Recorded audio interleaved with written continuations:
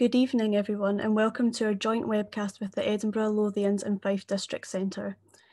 We are delighted to welcome Sebastian Burnside, NatWest Group's Chief Economist, to come along and share his insights into the impacts of a turbulent 2020 on financial services and the wider economy and an outlook for 2021.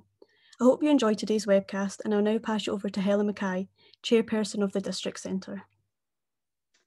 Warm welcome to everyone on this chilly evening. It is in Edinburgh anyway, lots of snow today. It's a pleasure to share another District Centre event with the Chartered Banker membership and CISI. So thanks very much for joining us tonight. And really delighted to have Seb Burnside along, as Heather said, from NatWest, Chief Economist. And he's had a very varied and interesting career to date, culminating in his appointment as Chief Economist at NatWest Group, where his insights help the bank to understand the changes needed to meet the demands of the evolving economy and customer base. He's here tonight to share his insights into these impacts of 2020, and we've not exactly got off to a great start in 21 either. So before I go on any further, I'll pass you over to Seb, and just a reminder that he's open to questions at the end of the presentation, so please submit these as you go along, or feel free to send them at the end. Thank you. Thanks very much for that introduction, Helen, and good evening, everyone. My plan is to talk to you for 25-30 minutes or so, and then leave as much time for questions and hopefully a few answers as you'd like towards the end of that. So as Helen mentioned, if there's anything that occurs to you during the discussion, then click on the Q&A button if you have Zoom set up on a device like mine, and you can tap away in there, and hopefully we'll get around to answering everything you want to talk about.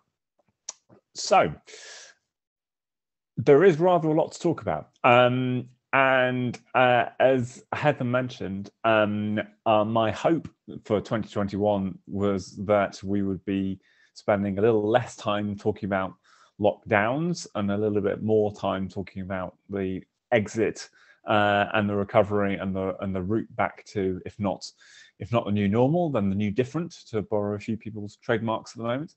But we've got a little way to go before we can firmly put the worst points behind us, unfortunately. But even with that perspective, it's important to recognise the sheer scale of what the economy and what all of us have been through over the last 12 months.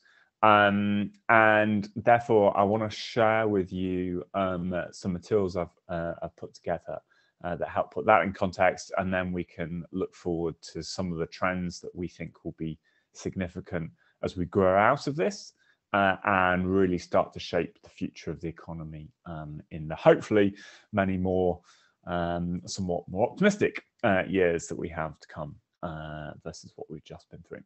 So if the magic of the technology works, then you should now be able to see optimistically titled presentation called The COVID Recovery. But before we get to recovery, the scale of the shock was what I first promised to talk to you about. And we now know that at its worst point, back in April 2020, the economy shrank by roughly a quarter on its pre-COVID output levels. Now, I've been with NatWest and Royal Bank of Scotland for just over a decade.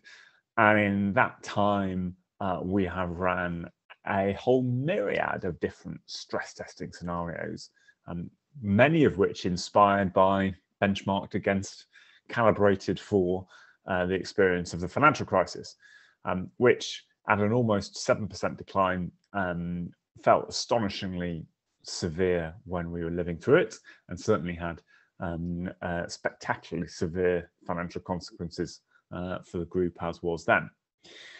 But as you can see, the financial crisis looks like a mere blip, and one which took quite some time to actually fall to the depths of, compared to the heart attack shape that the global pandemic has had on measured UK output.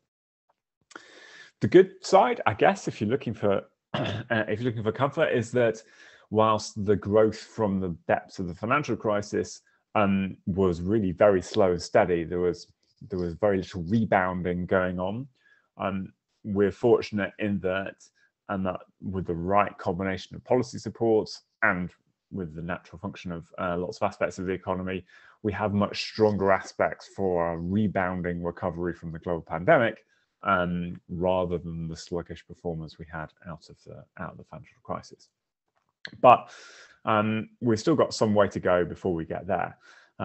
This is up to October data. At the end of October, we think output in the UK was about 8% below its pre-COVID levels. Tomorrow morning at 7 a.m, for those of you who get up bright and early, we will find out what the November GDP figures are for the UK. We had hoped they would be better, but most of England went into some form of lockdown, tier 4, during November. Scotland had tougher, albeit more incremental change, or more incremental changes, and therefore we expect tomorrow's numbers to be negative, unfortunately. So that's where we are. We're somewhere between 8 and 10% below the pre-COVID levels of output. But that figure masks a wide variety of different outcomes across the economy. That's just an average at the total level. Because if there's one thing which characterizes this from a business perspective, it's the hugely uneven nature of COVID. And this is a theme which we'll be coming back to on several occasions through this discussion. The most obvious place, particularly from the business perspective, is the differential sector impacts. So whilst the average whilst the average across the economy was an 8% deficit to pre-COVID levels in October, we had still a third of leisure activity deficient versus pre-COVID, whilst at retail levels, all that money that wasn't being spent on leisure was clearly being redirected, and retailers, some of which are performing a lot more strongly than they were pre-COVID, and a whole host of industries in between, as you'd expect, people like transport towards the bottom end of the performance league in terms of the sector impacts. So, excuse me, that's what the recession looked like from an output and a business perspective. But at its heart, we also have a huge amount of impacts on people's personal finances and their behaviors. And one of the easiest things we can do is to show how it's affected spending. And clearly, in-person services spending has been some of the areas which is most heavily reflected.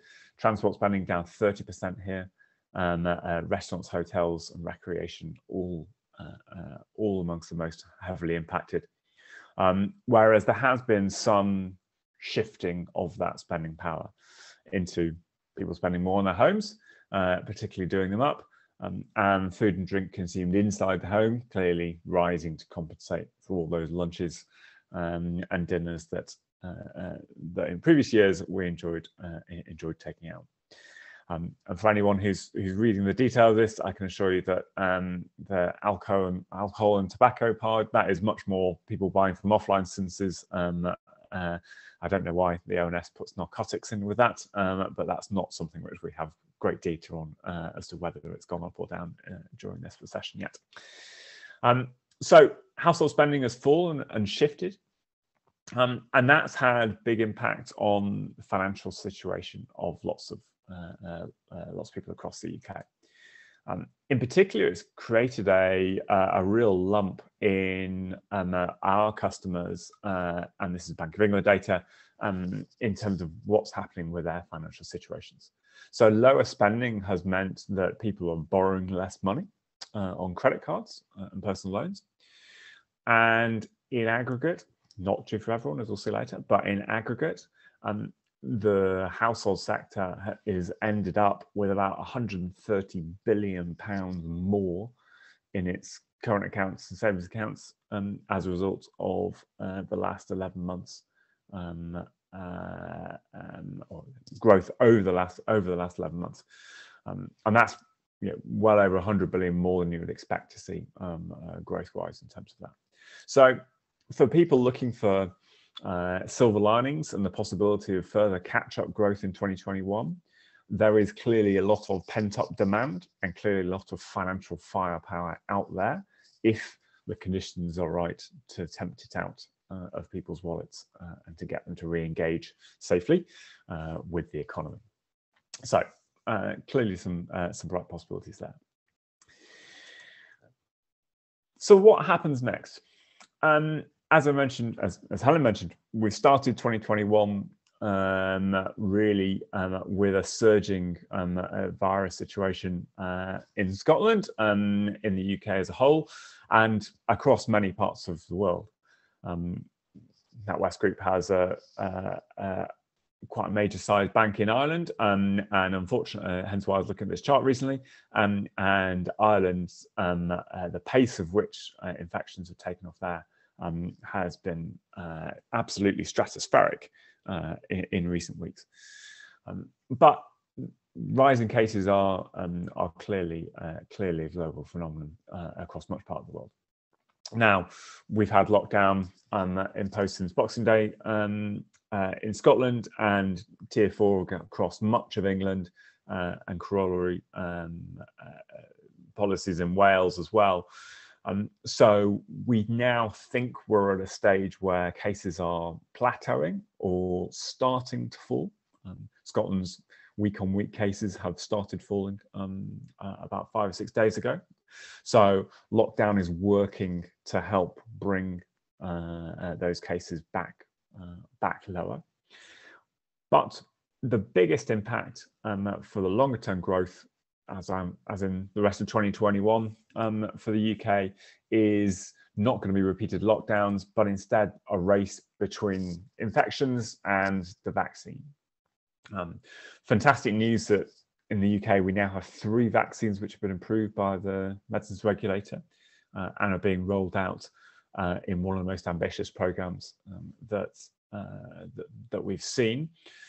And very early analysis from the COVID Actuaries Response Group, who are a pretty trustworthy source. Can't trust everything you see on Twitter about COVID, naturally, but some of the best modelling that I've seen on what we can expect the impact of that vaccination program to be is characterised by these lines.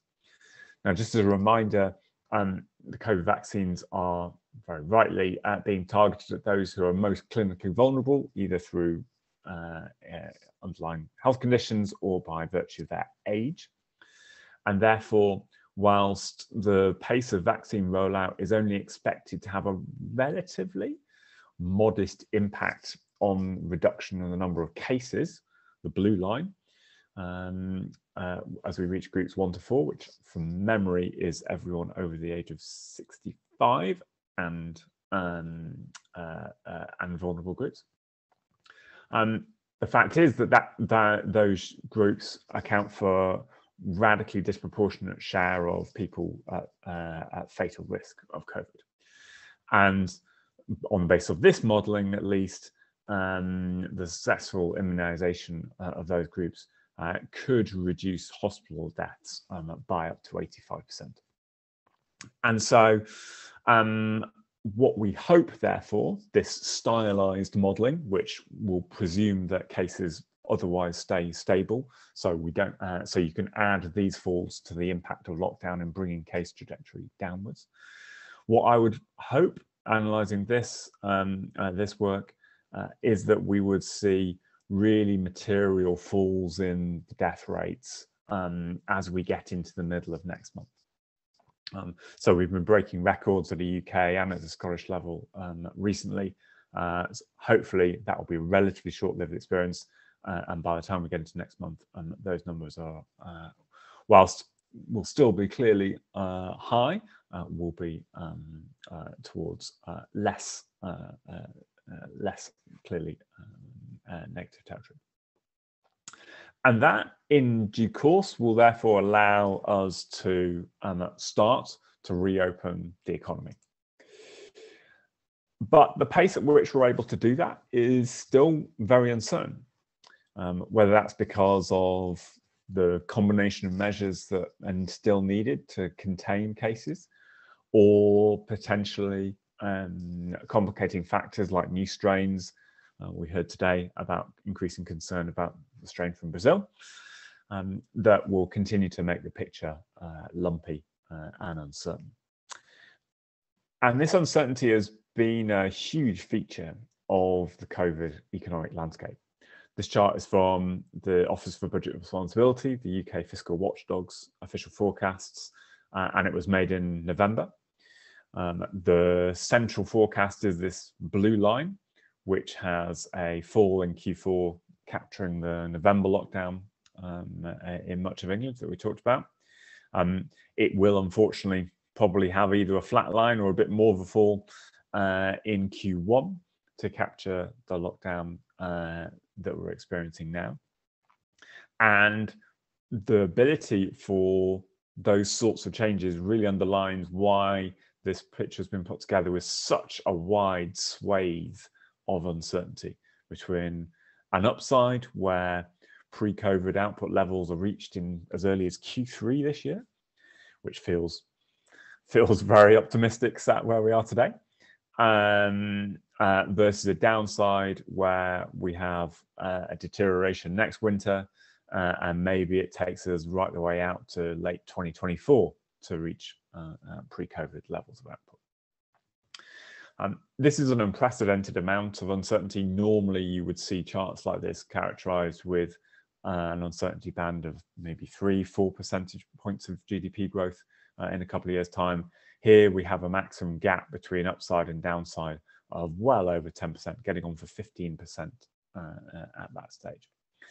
And that is an unavoidable consequence of the uncertainty over what we'll need to do in order to contain the virus, and the combination of how economic agents will re-engage with the economy once we do allow them to start spending their money and interacting as they a bit more like they used to do.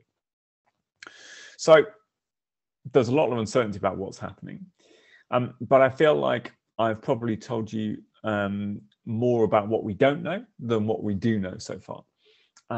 And also looking at this picture, lots of businesses would perfectly reasonably say, well, how am I supposed to plan given the wildly different outcomes that you say are plausible in this outlook?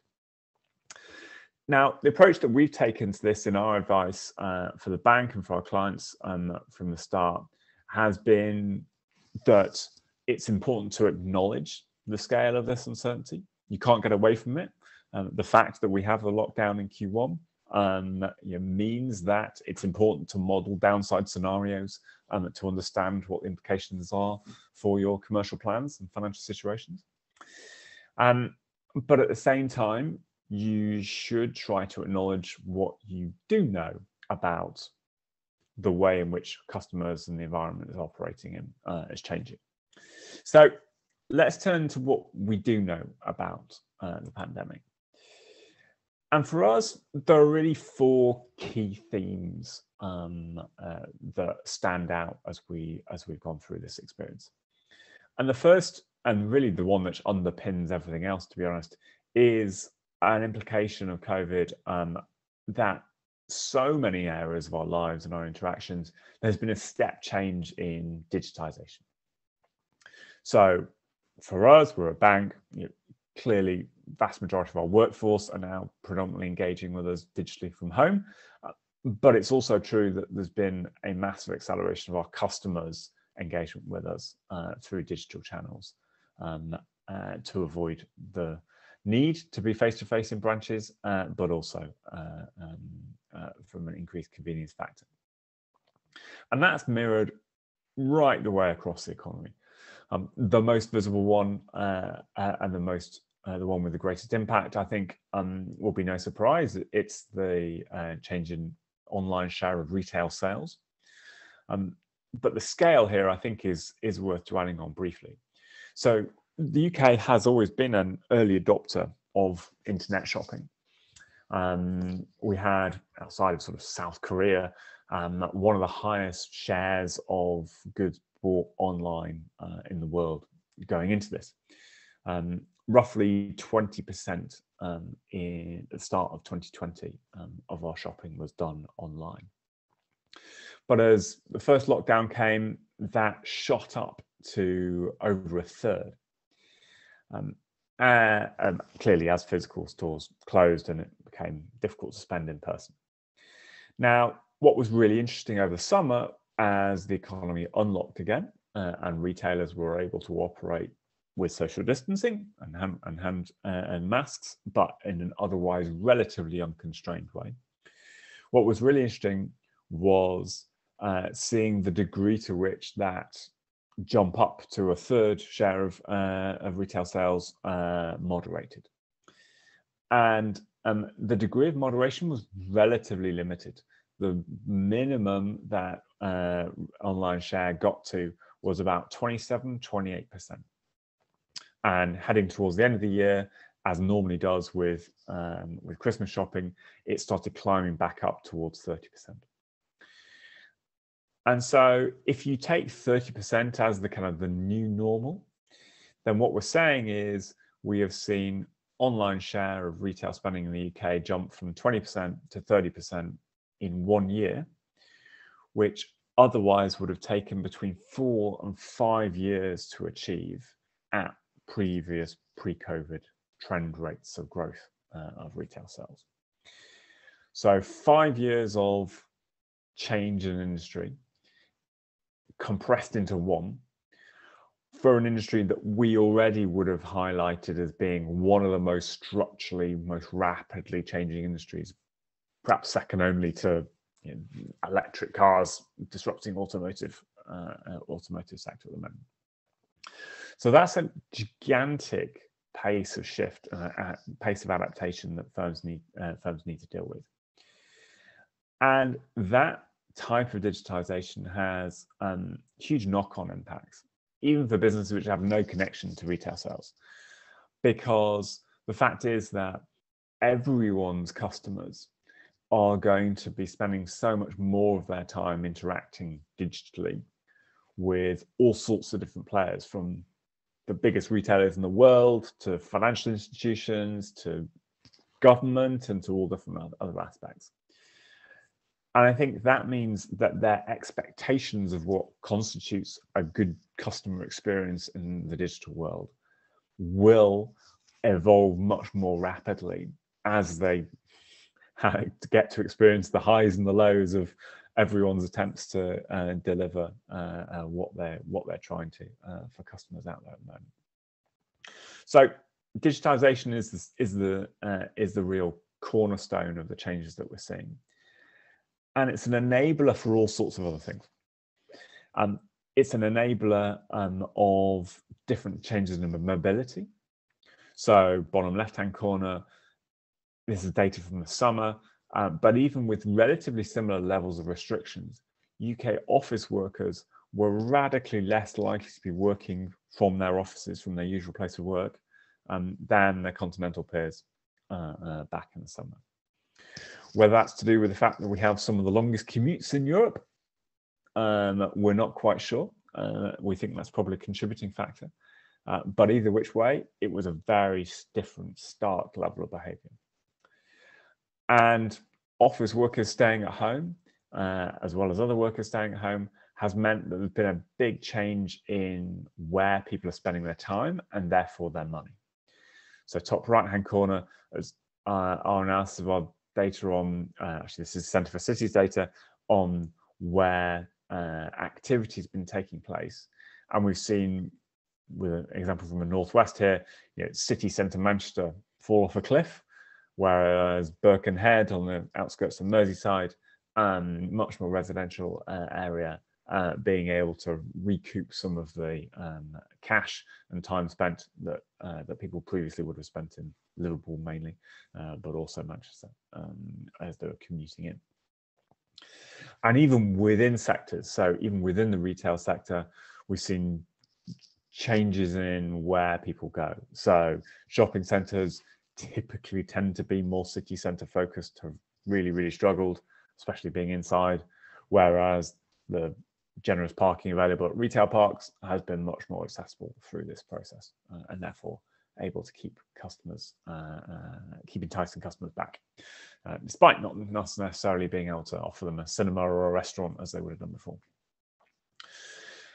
So these themes, we think, have been really strong enablers of the trends during the pandemic, but also because they accelerate factors which were already there, albeit progressing more slowly pre-COVID, we think they are strong enough to build a strategy around and to incorporate into your longer term planning, and therefore form one of the things that we can hold on to with a bit more certainty, even as we go through these particularly unprecedented COVID times.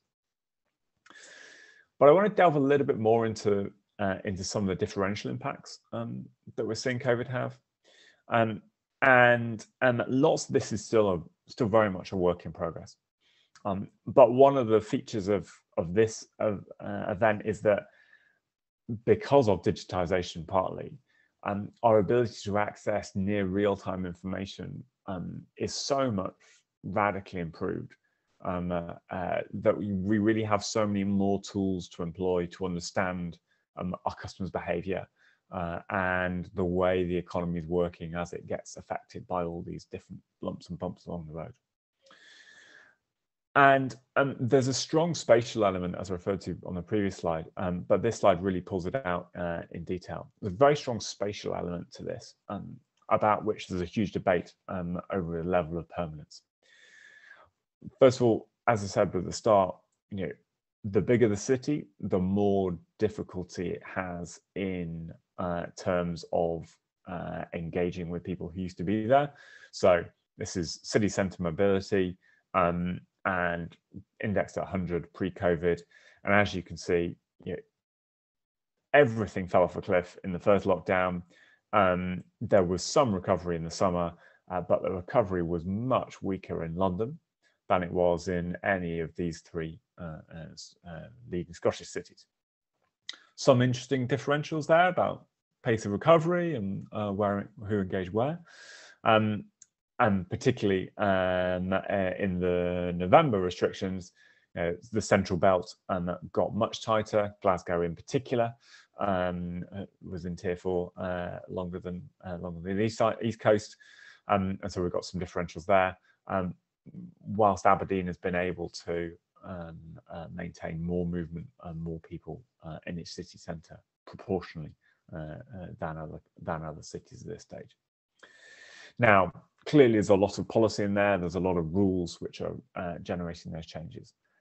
But take a time where there weren't huge restrictions on our mobility, that August to September time, and ask yourself the question of, playing out across the different footprint. If you're a business with lots of different places, lots of different points of operations, what element of that differential will be permanent? Versus what would you expect to bounce back when we get to some point of normality in 2021? Your view on that could lead you to very different choices about what the best outcome is for your customers and for your business as you proceed through that. And so lots of businesses are starting to ask themselves those questions at the moment, and their answers will have big implications for what sites of employment stay open, and where that organisation of economic activity gravitates to in the post-COVID world. So COVID will accelerate a lot of those distribution trends. COVID has an impact on activity in terms of where it takes place, but it also has a very strong discriminatory activity, if you like, on impact on who bears the brunt of these changes. And the data that we have at the moment suggests that COVID is as cruel economically as it has been medically in terms of preying on vulnerabilities.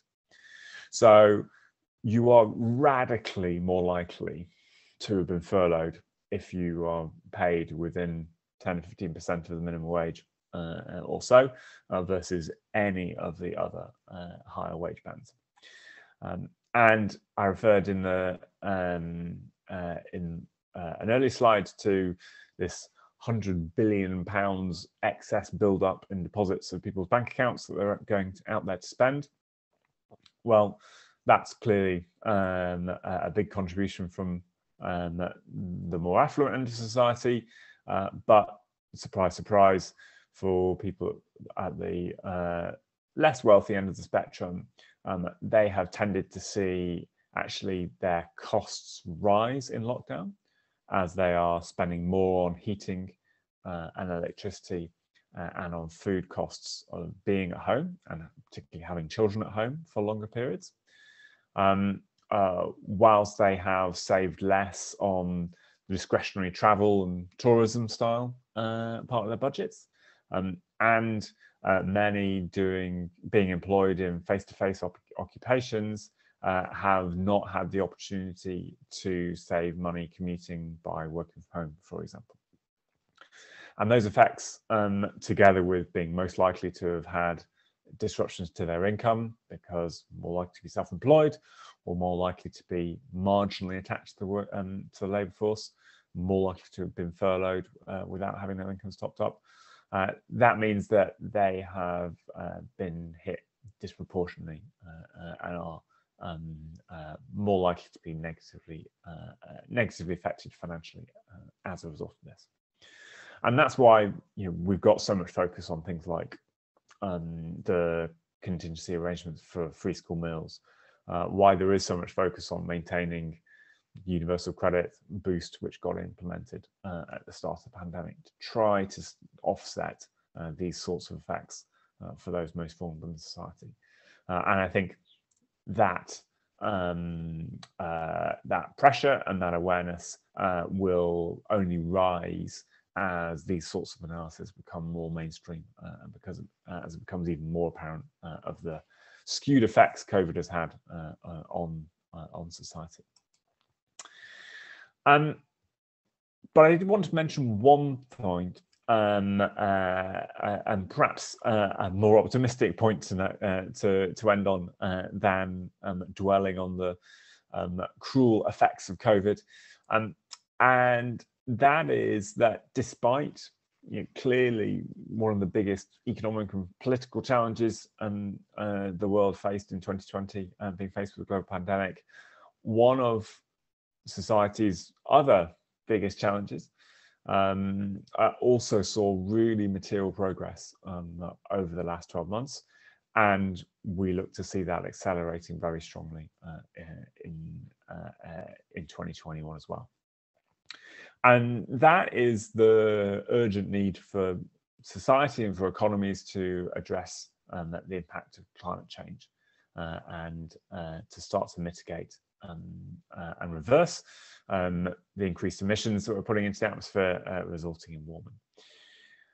And this is making really, really material steps at the moment.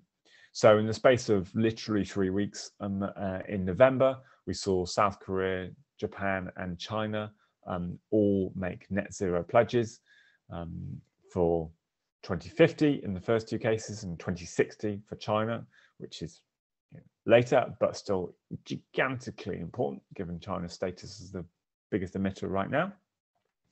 And that plus President-elect Joe Biden's commitment to bring the US back into the Paris Agreement on, I think, the day after he gets inaugurated. So in about, 9 days time now, means that we will have roughly 3/4 of the world's emissions, 2/3 of the world's GDP covered by economies that have pledges to get to net zero by halfway through this century, which will be a huge increase in level of emission shown so far.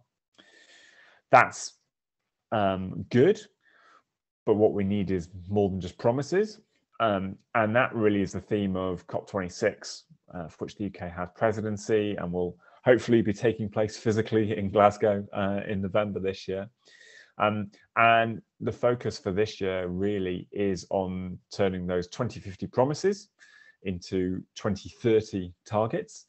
2030 is short term in climate timelines, I'm rapidly learning. And particularly in the UK's case, having set a really ambitious challenge of cutting emissions by 68% by 2030. Scotland will have an even more aggressive equivalent target, because its net zero target is for 2045, so 5 years before the UK. The really important thing for this year is turning that into policies and steps that businesses and households can respond to in order to capitalize on the reductions in emissions that we had last year by accident of not being able to travel, and turning large parts of the economy off, and making those gains more sustainable, and really re-engineering the economy post-COVID around a greener and more dynamic plan to ensure that growth is sustainable from where we go from here. So on top of digitization and the spatial changes that we expect to see as a result of COVID, the greening of our economy is the other mega trend, which is well worth your time in engaging with and understanding and ensuring that is best adopted by your business to the maximum extent possible. That'll put you in the best place to engage with the growth that we see from here onwards. So with that, I will thank you very much for your attention. I will, if my mouse control allows me, stop showing my screen, and I'd be delighted to take any questions that you have. And I think I'm handing over to Neil to be the quiz master for that stage. Yes, thanks very much, Seb. That was fascinating as ever. It's always great to get your insights and hear more about the outlook for the year ahead. I guess first question from me, given the uncertainty that COVID still brings, and even around COP26 is we're hoping is still going to happen in November face to face. What sort of impact do you think that the continuing presence of COVID on the horizon is going to have on the economic outlook, and particularly in the kind of gloomier scenario where we end up still in lockdown 4.0, 5.0 later in the year? How do you see that kind of playing out and impacting on our ability to tackle these big issues like climate? Yeah, so I think COVID's lasting impact will once we get to the summer, I think be increasingly disproportionately borne by a smaller number of sectors and industries. And what I mean by that is, we will be at a point there where it will be safe to have schools back open, for restaurants to operate with sensible spacing and good sanitizing facilities and what have you. So large parts of that side of the economy will be able to operate with new protocols, but not fundamentally changed business models, even if they do permanently do a bit more takeaway. And it will be much harder for mass participation events, big scale recreation, and long haul travel, and people receiving the economic benefits of those who do long haul travel to get here. That is definitely the longest recovery trajectory that we have, because this is a global phenomenon. We are very fortunate to be in the UK, by virtue of being a rich country, has bought its way towards the top of the queue for vaccines, as well as having contributed to some of the people who've helped develop them. But there will be a lot of COVID circulating around the world for many, many years to come, and many epidemiologists are of the view that this is not smallpox. This is not something we will eradicate. This will be a permanently circulating disease, even with the best vaccination will in the world. So it is something which is going to have a very long and lasting effect on a tail on that long tail of businesses, and therefore, and those sorts of adaptations, I think people need to be realistic about what that new normal for those businesses look like in order to put themselves on a sustainable footing. Great, thanks for that. And a question we've got from one of our audience members that's associated to that, Sandy McKenzie, who we've had speaking previously at these sessions, has asked, how do you anticipate the government will balance the books after COVID, and what effects do you anticipate on the economy? Yeah, so a topic's close to Rishi Sunak's heart, because he's going to be doing a budget in March, which I think he hoped to be a post-COVID budget too, but will be on eve of lockdown release, I think, judging by where the forecasts are going. There will be I think my first comment will be, this episode has shown just how powerful government intervention on previously unprecedented scale in peacetime can be. So at its peak point, we had 8.9 million people being paid by the state not to go to work. And that is just a situation that no one ever thought that we would be in. But it furlough worked. So the numbers tick back up because of new lockdowns, etc. But actually, the number of people who were furloughed in October had fallen to 2 million. So for roughly 7 million out of that 9 to get their jobs back is actually a fantastically successful retention scheme, as the title landed. So there is a newly rightly recognized boldness to policy, willingness to spend money when you can have that sort of impact, because actually that's what allows this snap back to much closer to pre-COVID levels of output, creating the bridge to that new level of activity is the cheapest thing to do in the long term. But there will be a level of permanent damage. That much is clear, and I think we'll only see attempts to recalibrate to that, i.e., put taxes up and lean down on spending, when the Treasury has a much greater sense of how big that hole is, because the risks of acting early and going down the kind of austerity downward spiral that we saw in the Eurozone crisis, and many people would accuse the UK of having done in the post-financial crisis too. The risks of that are very acute and could make the situation worse by making temporary shocks more permanent. So the Bank of England will buy the government time by continuing to hoover up as many gilts as it issues into the market to give breathing space. But yeah, it'll be next year before we really attempt to grapple that. Great, thanks for that. Another question that's on a similar theme, but a slight build. Unfortunately, it's an anonymous attendee, but the question is the impact of Brexit going to be totally masked by COVID? And would you have a view on the economic impact of having this kind of slim trade agreement, and how will that flush out alongside the impact of COVID on the economy? Okay, so two sets of effects to talk about here.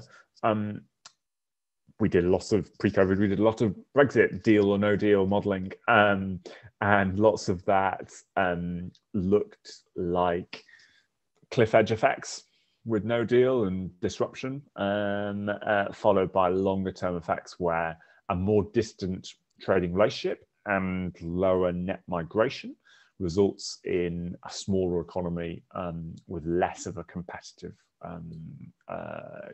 restraint on it by virtue of a more distant trading relationship to our nearest neighbours, and therefore a lower productivity growth model for the economy. And those effects still broadly hold.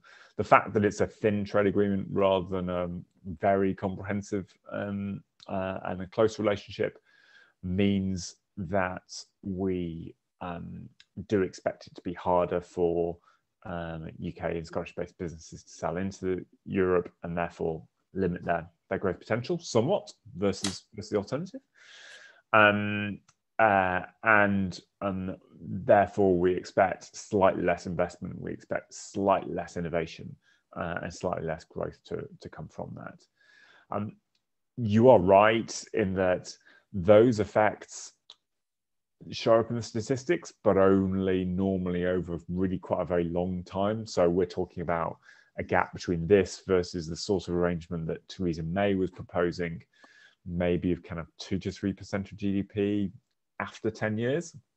You know, what we're seeing with COVID is that a 1-month lockdown can, I'll update you tomorrow at 7 a.m., but a 1-month lockdown probably means the economy shrinks by 2.5%, something to that stage. So that 10-year impact, arriving all today in 1 month, and against that backdrop, it's it does get blown out of the water, to be frank. So yeah, it's going to be very hard to tease out the Brexit impact. I think the area you're going to be able to see it most strongly, and again there is COVID in here too, is actually in the people side. So what does post-Brexit net migration to the UK look like? Because that was a big source of labour supply for UK businesses pre-COVID, and a big source of their growth. Excellent, thanks for that. I think I'm going to slightly change the subject slightly away from COVID if we can. So we've got a question here around the RBS PMI reports that were issued earlier in the week, and this attendee is expressing some surprise that the December 2020 readings for business activity across the regions were pretty much in line with December 2019. Do you share that surprise? And with Brexit and fresh lockdowns kicking in, do we expect that to downturn, and by the time we get to December 2021, we'll really see the impact of that? Yeah, so I think the PMI surveys are fascinating insights into how businesses are feeling. They require a bit more careful interpretation during such acute shocks as we're seeing at the moment. So what looks like a good score for December, for much of the UK, for many businesses around the UK, was more of a relief bounce from what November felt like. And therefore it probably tells us more on what's happening on a month-by-month basis than it does comparing to previous points in the year, I think. So yeah, I would I'd keep it more limited on the month-to-month comparisons to make sure you're getting the right interpretation from that. Excellent, thanks for that. And another question from an anonymous attendee on a completely different angle, or hopefully a different angle. With Bitcoin, house prices and stock markets hitting record levels, despite all the bad health, bad news, the attendee's asking, is this a rational exuberance, or we always say it'll be different this time. Should we be concerned about that in terms of the horizon view? Yeah, so I think we'll take those individually. House prices, the housing market has been a pleasantly surprisingly strong performer through this experience, clearly benefiting from stamp duty holiday, but also benefiting from, I suspect, a lot of people being forced to spend more time with their partners and cohabitees, and therefore actually able to take decisions about where they want to be or what they want to do in the near future, and therefore acting on them. It's definitely been a time of contemplation for quite a lot of people. So we're seeing a rush of a lot of that, and that shows up in the trends of what people are buying. So it it follows naturally, but it's always fun to see it in the data. People are searching more accurately for places with gardens so that they can spend time outside, and for properties that have space that they can use as an office, rather than perching on the edge of the bed whilst they're working from home. So there's a combination of effects there, but I think the fact that unfortunately COVID's negative economic impacts have been concentrated amongst those who aren't playing a meaningful role in setting house prices in the UK, i.e. they tend to be renters, has meant that the market has been insulated from a lot of the pain that we expected it probably would have received, going back to what we were expecting 10 months or so ago. So yeah, that's been a much stronger performance. Bitcoin is a peculiar one. I don't profess to hold any forecasting power over that, but yeah, if you, as some people do, see it as a haven against the kind of scourge of current traditional currencies that governments and central banks are capable of debasing by just printing, then the current situation where you have central banks printing astonishing amounts of currency more rapidly than they have done before, there is a logical coherence to therefore those people continuing to put more value on it, even if its role as actually a currency used for transactions is still limited by the fact it's actually pretty slow and clunky for an electronic currency compared to even compared to current traditional currencies. So yeah, not a huge surprise to see that hitting new heights, but as ever with anyone who looks at the value chart for it, be prepared to lose at very short notice a very large amount of what you put in, or maybe even make it again in as many days if you choose to engage with that. Great. Thanks for that. And keep the questions coming. If anyone's got any more, just use the Q&A function and we'll try and get through as many as we can. I know we've still got a few here. There's one from Rakesh Gupta who's asking, early in 2020, we were talking about a W curve, and now it looks more like an M curve in terms of recovery. And he was asking for your view as to whether or not we're likely to see that shift again, or how you expect that to play out. Yeah, I think my favorite is the reverse square root, but won't try and draw any more graphical analogies. When we are through this latest lockdown, touch wood, I think we will have a smoother progression back to growth, because I think, and I very hope, that this will be the last time that genuine critical care health service capacity is at present and urgent danger of being fundamentally overwhelmed, which was the trigger for this set of policies. I think that we will rapidly be able to get back to within 3 or 4% of where we were pre-COVID. But I think the remaining 2 to 3% is going to be very hard fought, because people are not going to be traveling as much as they were. They are not going to be engaging in the same ways. And we're going to have to try to re-engage our customers in different ways in order to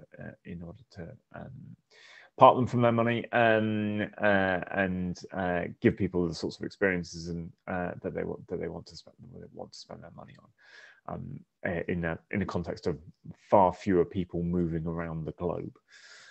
Now, that could still be a better sort of welfare and economic outcome. There's nothing inherently bad about that, but it takes adjustment.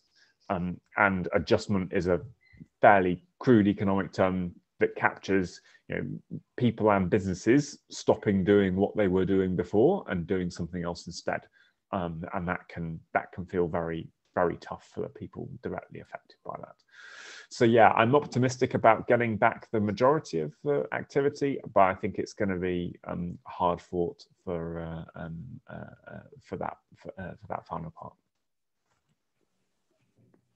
Great, thanks for that. And I think we've got time for one more quick one. First one I'm seeing on the screen here is from David May, who says, great presentation, Seb, thank you. Couple of questions. What are your views on inflation and government debt, and how will digitalisation and environment impact UK productivity?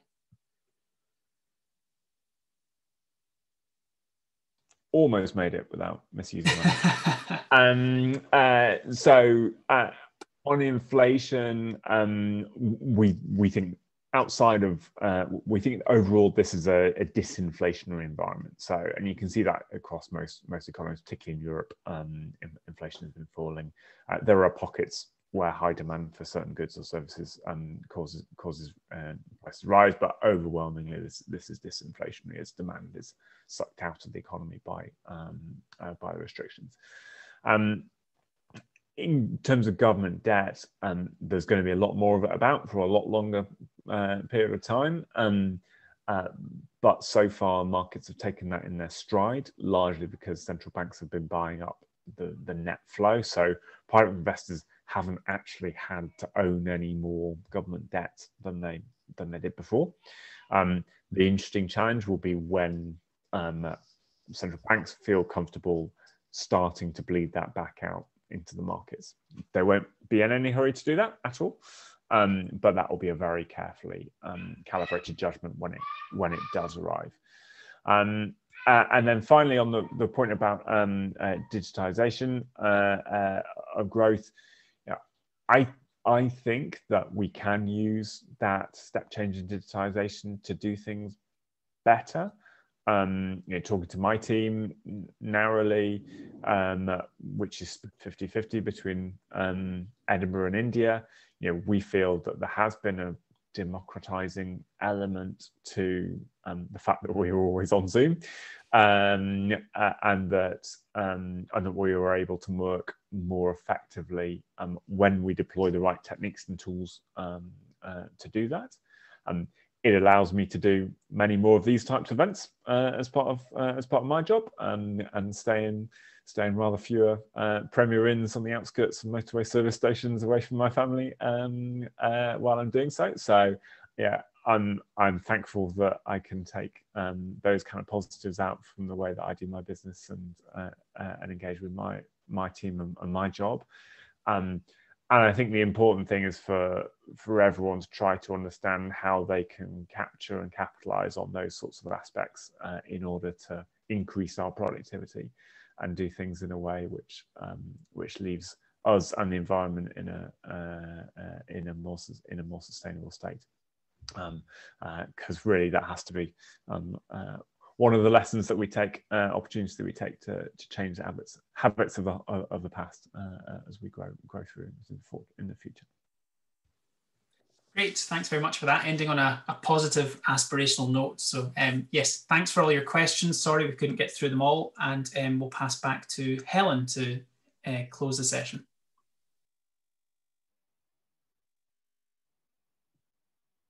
Am I on mute? That's you now. No, that's me now. Right, okay. Thanks very much, Neil. Sorry, I failed to introduce you earlier. Neil is part of our committee, and he very kindly organised tonight's event. He's put a lot of hard work into it, and I think you'll all agree it's been a really enjoyable event. So thank you very much, Seb, for agreeing to take part. And thank you everyone for the questions that you've submitted, which have really exceeded all expectations, really. Our next district committee event will be restricted to local district members, I'm afraid. It'll be our AGM in early March. It will be posted on the Institute's website for local members to just keep an eye out, and you're more than welcome to come and join us. We're hoping to have our annual interprofessional quiz, which again is a local event virtually. So we'll see how our planning goes with that. But just keep an eye on our LinkedIn page. If you're not already a member of the group, then please send us an invite. And thank you very much for joining us. And I'll pass you on to Heather. Thank you all for joining today's webcast and for all your excellent questions. They were really great. We hope you found today's session of value. For members of the Chartered Banking Institute, today's webcast will count as part of your ongoing CPD, and you can log this in the members area of the website. I'd like to say a big thank you to Sebastian and the District Centre, and I hope you all enjoy the rest of your evening. Thank you very much.